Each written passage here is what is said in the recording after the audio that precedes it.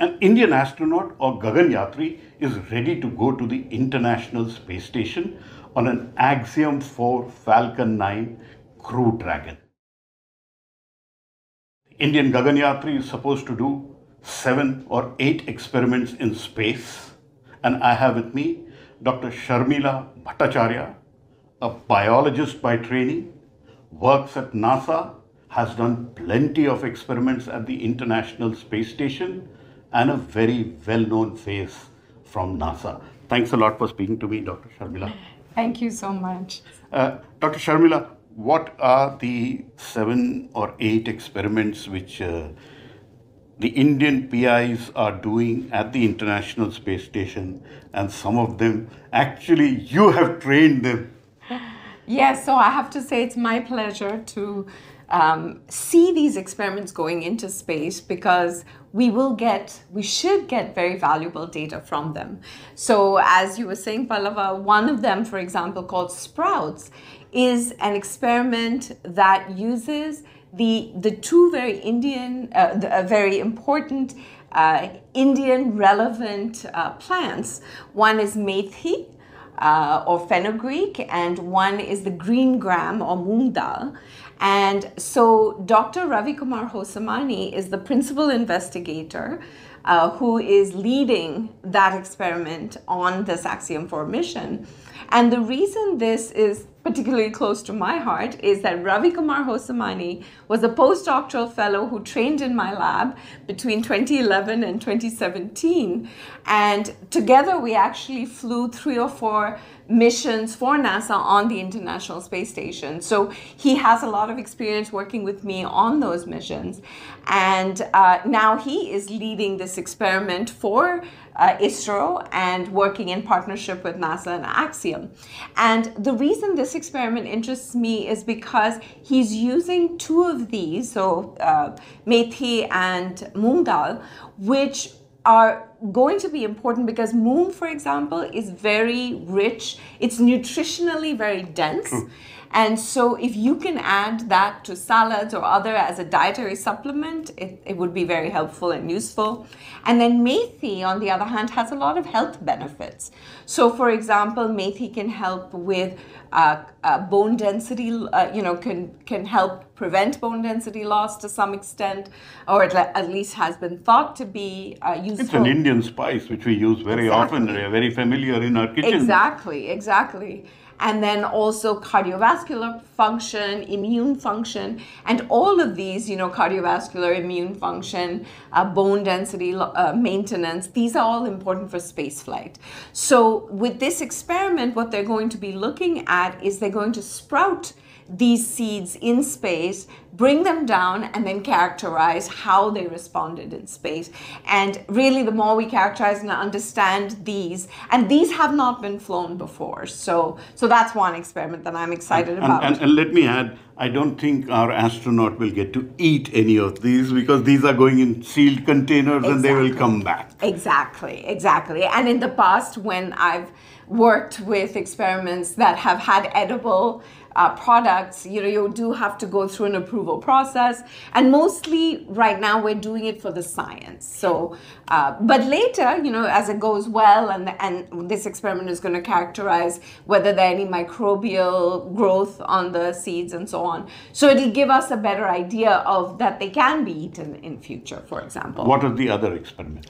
So some of the other experiments, so a second one that I also have a personal connection with is from Srija Lakshmi Kumaran from the IIST. Which is the Indian Institute of Space Technology. Space Science in and Technology. Thiruvananthapuram. Exactly, in Kerala.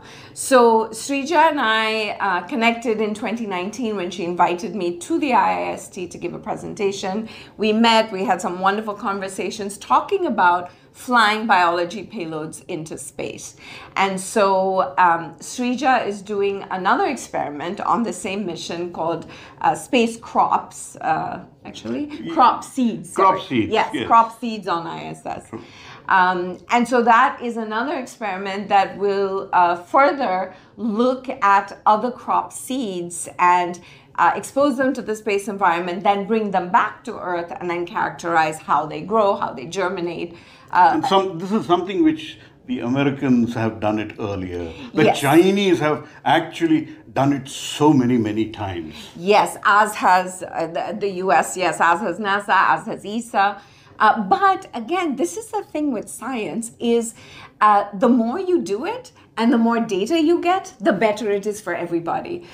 Also, some of these seeds, for example, are probably seeds that have not been flown before, and they have some specific relevance in the Indian context with the Indian diet. We know many of them have health benefits, nutritional benefits. So again, the more we know about different seeds and different plants that we can use in future in space, the better off we are. And what about the other 3 or 4 which are left? Yes, so some of the other ones, for example, one of them is using cyanobacteria, which is a aquatic bacteria that can photosynthesize. So as you may know, plants can photosynthesize, they can produce oxygen, and they can sequester carbon dioxide.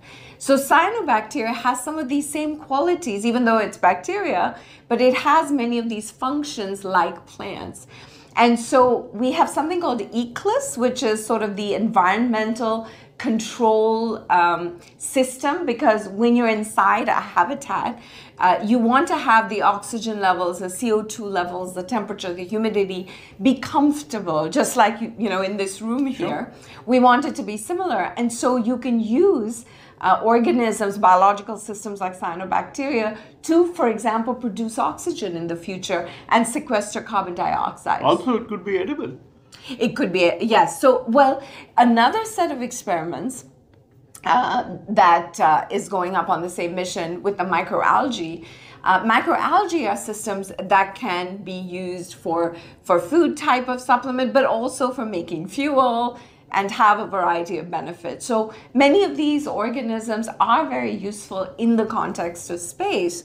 And the more we study them and characterize them in different missions and use different types of species and different kinds of organisms, the more we can learn about which ones are going to be the best ones for us to use in the future. Sure. And there's also some experiment on muscle cells.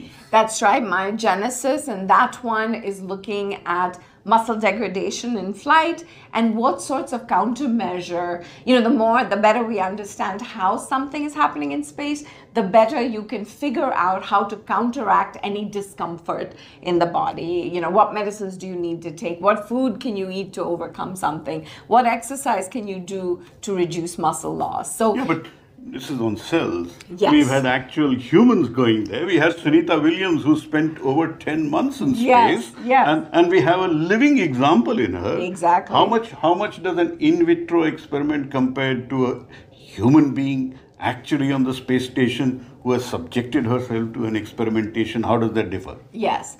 Very good question.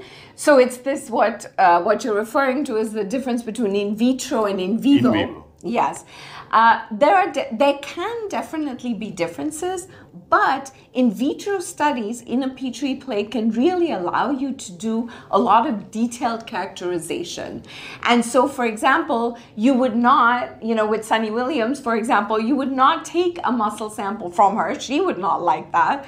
And nor would any of the astronauts. But when they you grow regularly it, give blood all the time. they do. They give blood samples, they're urine very happy, samples, yeah. and so yes, in fact, they're very, very good science subjects. Medical subjects. Well, some of the astronauts told me that we are very good guinea pigs in space. Exactly. Well, we don't want to use that phrase, but True. that's what they told me. True. So, and let me tell you about Sunny Williams. So I have a special connection with Sunny Williams. Oh, she's very special for us also. Exactly. She is a very special Yes. person all over, I think. But in 2004, before she, did all these missions and had all these accolades under her belt, I taught her so I had a class of students who were astronauts, and I was training them about science, how science is done, the technologies we use, and why science is important for us to do. So she was in my class of 4 astronauts. Wow. And we were staying at Woods Hole, Massachusetts for a month together, all of us. So we got to know each other well. And of course, I've stayed in touch with Sunny over the years. So she's a friend and an amazing human being. And she's the only samosa-eating astronaut of the world. That's the beauty about her. Yes. And we've had interactions, and every time we've had a lovely interaction with her. What about the other experiments? Yes. So we talked about the microalgae, we talked about cyanobacteria, we talked about myogenesis. There's something to do with eyes and the screen. Yes. So that's an interesting experiment also, because one of the things that we've found over the years with astronauts and people flying in space is that there are often these visual, motor, spatiotemporal changes. Because think about it, you're on the ground, right? You live your life on Earth where there's gravity, and that's what your brain is trained for. And now suddenly you go to an environment where you don't have gravity, you're effectively feeling weightless, and the orientation, of your body can be anything, really. You can be standing on your head and doing your experiments, and so you can imagine that your ear, which is very sensitive to the position of your head and the position of your body, on Earth, we use all of those functions to orient us and to help us do our work. So when you lose some of the sensations in space, it can be physiologically confusing for the body. So this particular experiment is going to use these computer display screens, etc., to kind of monitor some of those changes that the body and the visual system, the brain is undergoing. So that'll be interesting as well. But again, for 25 years, we've had continuous human presence on the International Space Station. Yes. And I presume they have used computer screens all through. They have. Whether they go up or down, they have used computer screens. So what's new? They have, yes. No, that's a good question. That's, again, I think where science comes in, that some of the algorithms and the specific procedures that are being looked at, again, the more data we have, the better we are. So you're right, there have been a lot of studies with human behavior type studies. In fact, at NASA, there's an entire group that studies the responses of astronauts.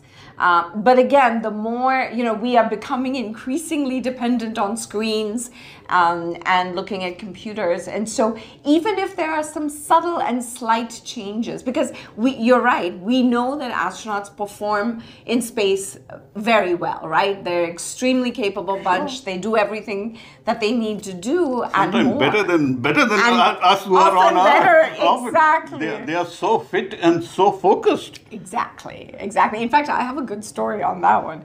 One of the early, so I've flown at least 9 experiments of my own on the International Space Station. And one of the first ones I flew, the astronaut, it was Thomas Reitzel, I think. Actually, I'm not sure I got the name right. Doesn't matter. Yeah. One of the famous astronauts. I think he was the German astronaut. He did my experiment perfectly in space. Now, usually after the experiment in space, you do a ground control that is exactly matched to your samples in space, right? And so we did it in Kennedy Space Center, as an exact control match. Well, that ground control didn't actually progress as smoothly as the one in space, so we had to actually redo it on the ground because some of the temperature conditions and things weren't held, and some of the procedures didn't happen in the correct sequence. So it just goes to show, really, some of those crew members are an exceptional. In fact, all of them, I would say, are exceptional, and it's so helpful as a scientist when you have a partner, like an astronaut or a Gaganyatri or a cosmonaut, and they're all so capable to help us do our experiments in space. So do you think all of this will feed in well with as India prepares to have its own Indian space station, and then finally, as Prime Minister Modi says, send an Indian to the moon by 2040? So these baby steps, which I call in biology, will they feed into a longer... Yes.